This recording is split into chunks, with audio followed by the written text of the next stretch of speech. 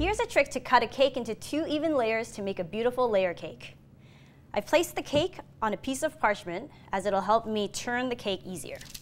I'm using toothpicks to mark the middle of my layer cake. So right in the center. And if you don't have any toothpicks, you can use dry spaghetti as well. Now that my toothpicks have been inserted all around, I'm using a long serrated knife or a bread knife. And I'm using the toothpicks as a guide, and I'll be slicing it about 1/3 of the way through all around the cake. And once you've cut all the way through, just slide your knife right across. And there you have it, 2 pieces of cake for a layer cake.